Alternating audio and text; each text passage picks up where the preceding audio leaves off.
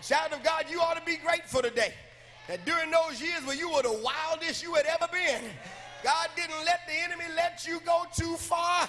You didn't get as far out as you could. You know how I know? Because you're alive today. Because some of the stuff some of us were doing could have put us 6 feet under. Some of the stuff we were smoking and snorting could have messed us up for the rest of our lives. Some of the stuff we inhaled and the folk we were hanging with could have messed us up forever. But I need 3 or 4 folk who are survivors of the enemy's attack to go ahead and testify. He hemmed me in.